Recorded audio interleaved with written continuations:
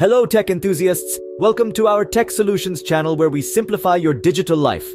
Today, we're tackling a common question: how to add apps to your Vizio TV without the V button. First up, use the Vizio Internet Apps (VIA) Plus platform. Ensure your TV is connected to the internet, then hit the home button twice on your remote.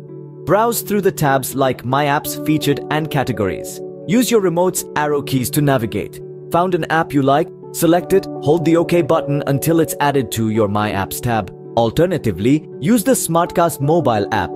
Download it on your phone, connect to the same Wi-Fi as your TV and pair them.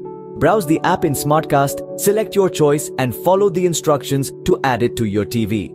You can also use Chromecast, AirPlay for Apple devices, sideload with the flash drive or use a streaming device like Roku. And that's it. Enjoy a world of apps on your Vizio TV without the V button. For more tech tips, subscribe to our channel.